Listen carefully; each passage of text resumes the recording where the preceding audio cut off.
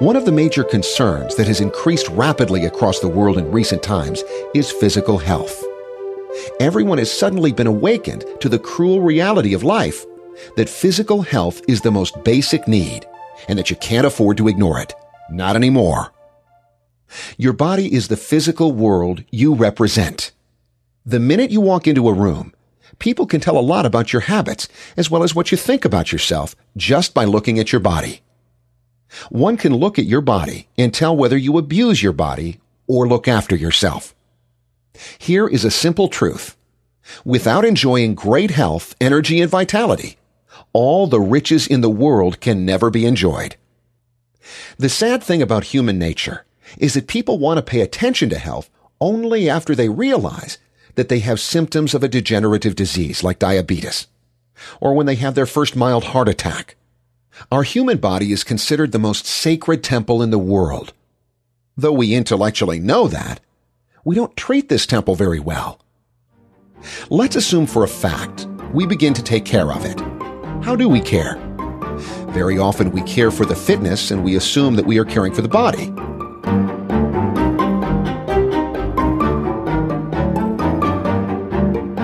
These days, a vast majority of people talk about fitness, and they think they're actually talking about health. Well, there's a big difference between health and fitness. Fitness is the physical ability to perform an athletic activity.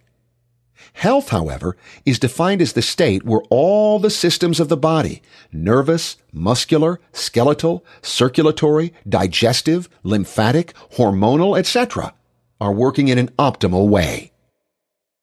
If you look in the dictionary, you can do it. Open up a dictionary. It says right there in a medical dictionary, the definition of health is not just the absence of symptoms. It's actually 100% function. Function of all the cells, all the organs, and all the nerves in the body working perfectly. It's actually function of your physical, chemical, emotional, and spiritual well-being. The quality of health we enjoy is due to the flow of energy we experience every day. When there is a hindrance to the flow of energy, we begin to lose the ease with our body and thus strike the dis-ease. Bottom line is this: the quality of health is energy. Energy is built in the cellular level. Energy comes from the cells. Cells are the building blocks of every living being. Health, life, and death starts, created and ended, in the cellular level. Cells are the building blocks of our physical body. All physical parts in our body are made of various cells, and cells need oxygen and nutrients to produce energy. Cells must have oxygen. Anything that diminishes the level of oxygen in the cells of the body is disease-producing. The blood is delivering the nutrients and oxygen to the cells. Our bloodstream acts as an environment to support the health of a cell. All healthy cells have the ability to absorb oxygen and nutrients, and they also have the ability to eliminate the waste in order to stay healthy. This means that everything we put into our body has to be either assimilated or eliminated from the body. A healthy cell produces energy in a healthy environment, namely a healthy fluid and bloodstream. Therefore, the environment has a direct influence on the cell. A healthy environment keeps the equilibrium, and when that equilibrium is lost, disease strikes. Let me give you an example. We all know that garbage attracts rats. Dirt dumps attract cockroaches. Killing rats and cockroaches won't solve the problem in the long term. As long as it's a dirty environment, they'll keep coming back. It's the condition that attracts germs and diseases into our body. Let's say you had a garden, and in the garden were weeds and garbage, and on top of that, you were watering it with sewer water. Well, obviously your garden wouldn't grow well. And on top of that, you'd have a whole ton of critters showing up, feeding on the garbage and munching your garden. I mean, environment is a key to whether or not something can grow and thrive, right? I mean, would you rather be a fish in a nice clean stream or one in a stagnant pond?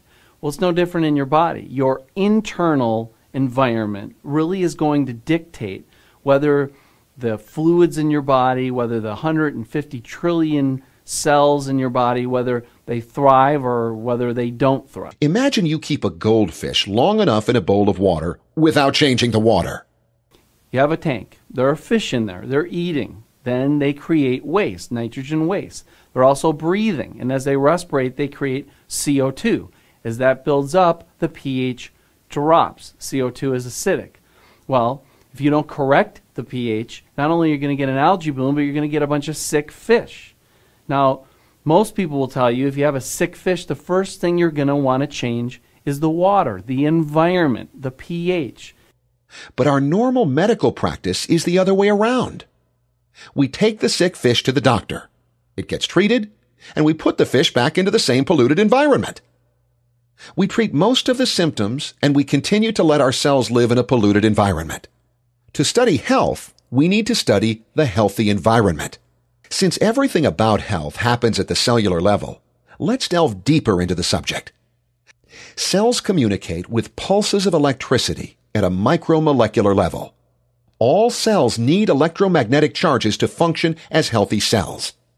Our entire human body is working on electromagnetism. What makes electrical power happen to a healthy cell is the delicate balance of our body's biochemistry. Our body maintains biochemistry at the cellular level with positive and negative charges. Chemistry makes the environment possible for electricity to be there. Anything that messes up the electrical balance is messing up the body's cells, messing up your organs, and messing up your health. The smallest building blocks of life, atoms and molecules, are micromagnets with a plus and minus pole, comparable to the Earth's poles or comparable to a battery cell. What determines the biochemistry and the balance of a healthy cell is the acid-alkaline balance. In an alkaline environment, the red blood cells swim faster and are less prone to clotting, which means they can absorb and emit more oxygen and nutrients. On the other hand, in a high acidic environment, the blood cells will lose their electrical charges and start sticking together.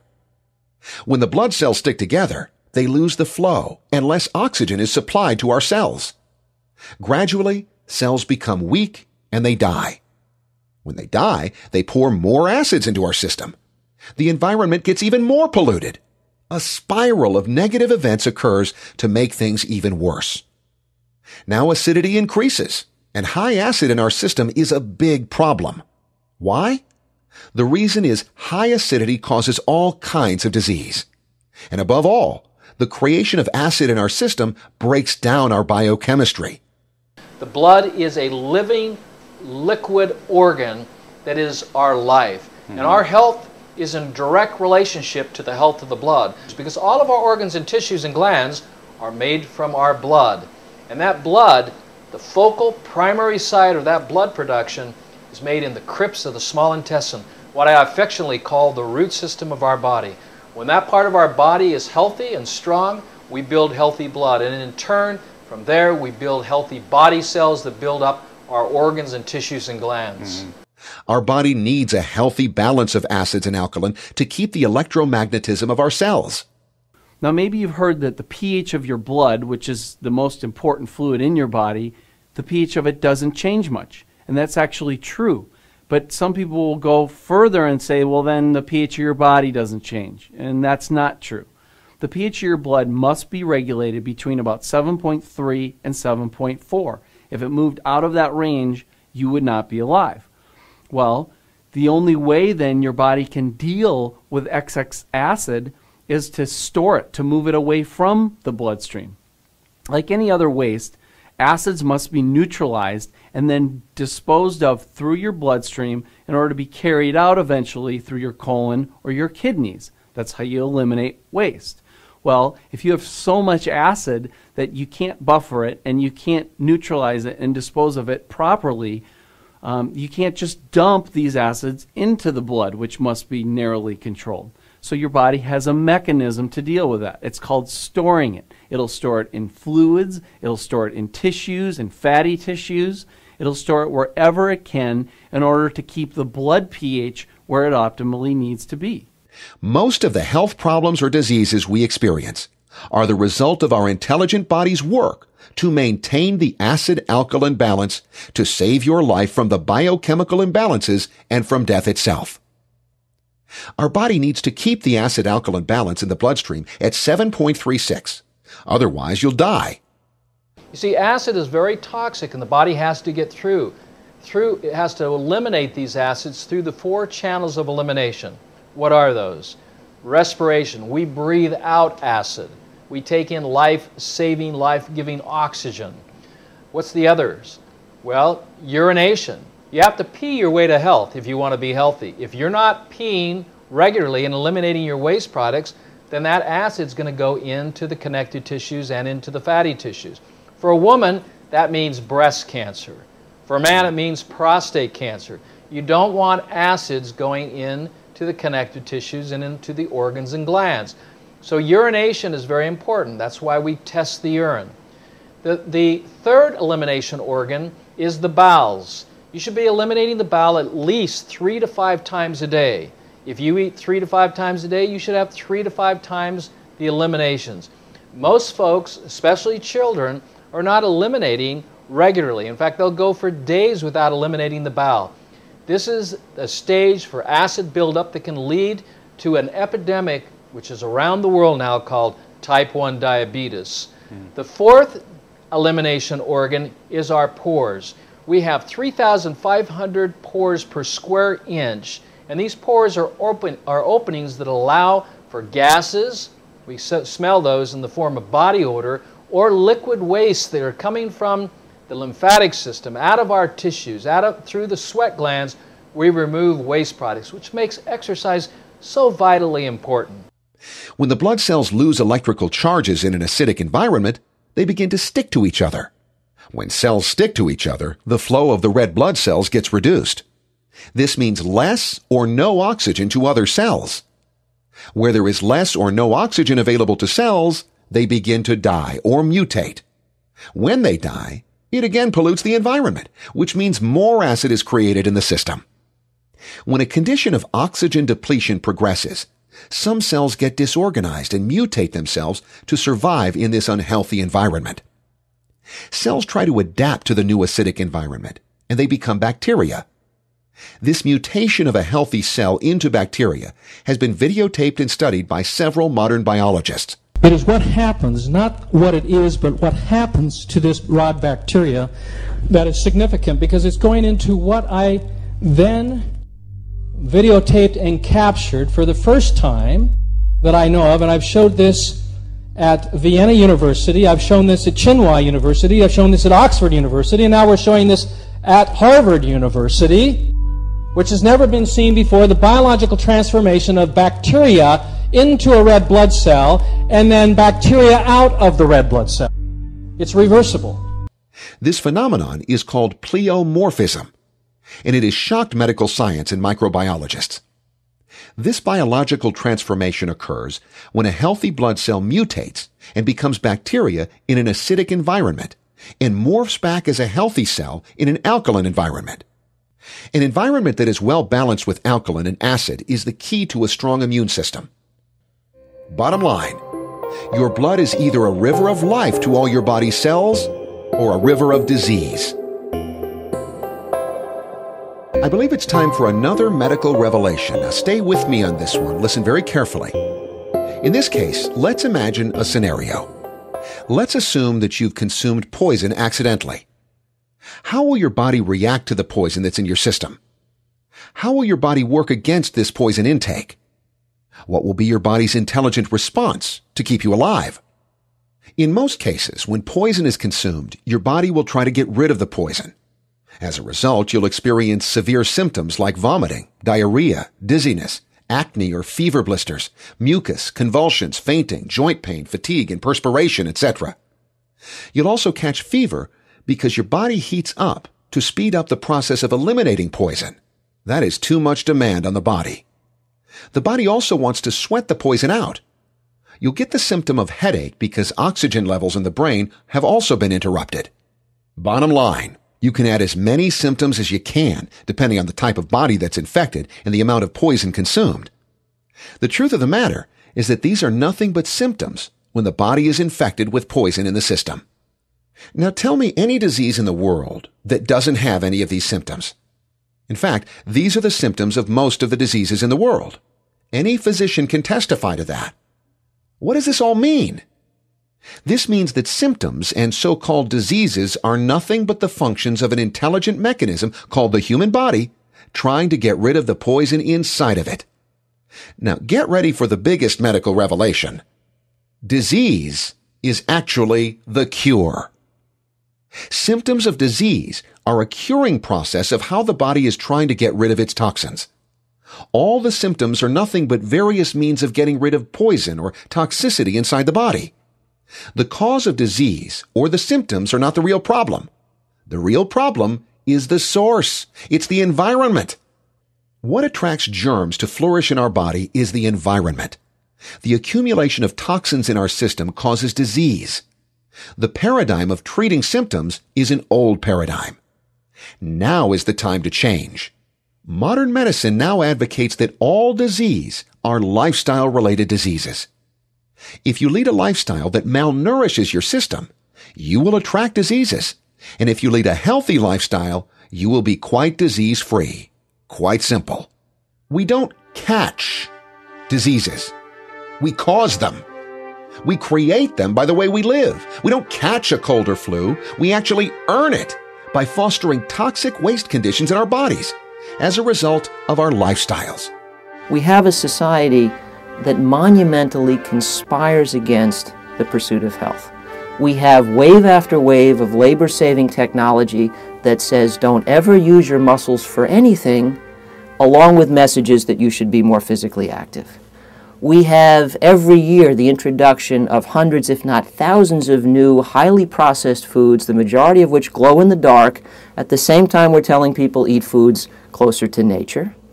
And we have crazy, hectic routines that wear everybody out without doing any of the physical exertion that would actually be good for them. We have schools where we teach children to sit still all day long so they can become adults we can't get off couches with crowbars. So there's an awful lot about our society that is at odds with the basic message of don't smoke, be active, eat a healthy diet, and by the way, control stress and get enough sleep. We don't make those things easy. We ideally would make health lie along the path of least resistance. But if not the path of least resistance, there at least needs to be a path so you don't have to bushwhack your way there. The foundation of health is a healthy bloodstream, the system that transports oxygen and nutrients to all the cells in your body. If you have a healthy circulatory system, you're going to live long and lead a healthy life. The environment is the bloodstream. Then what is the control button for the system? It is breathing. We all do it, but we don't really do it well.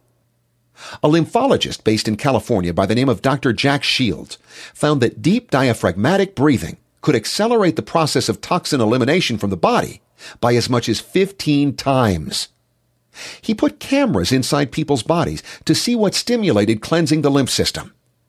He found that a deep diaphragmatic breath is the most effective way to accomplish this. It creates something like a vacuum that sucks lymph through the bloodstream and multiplies the pace at which the body eliminates toxins. In fact, deep breathing and exercise can accelerate this process by as much as 15 times.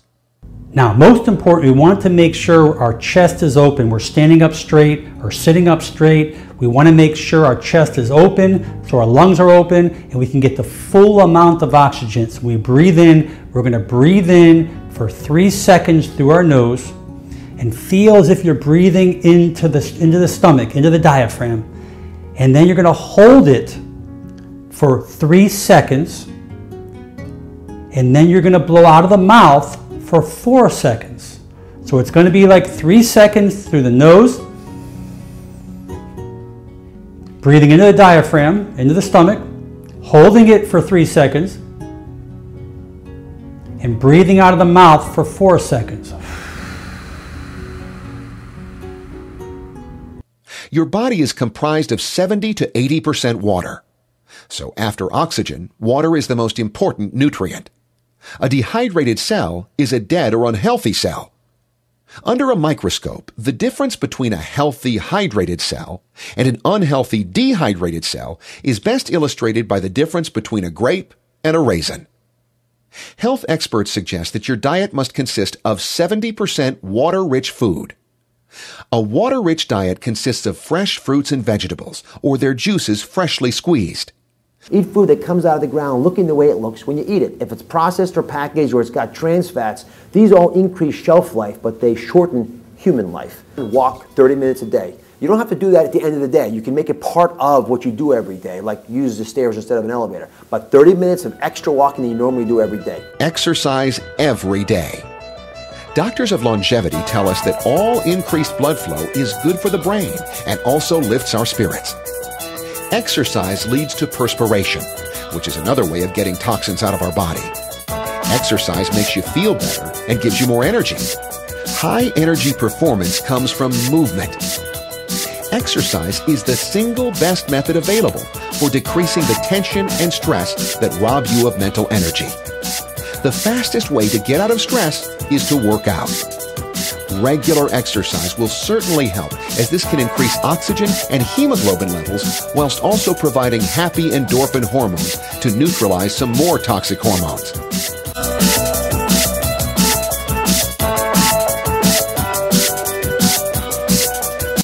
It is decisions that determine the quality of our health. The lifestyle decisions we make every day determine our health and diseases. In the near future, the real improvement in our healthcare is less likely to be driven by the advancement of medical science than by our improved decisions in dietary changes and our healthy lifestyle.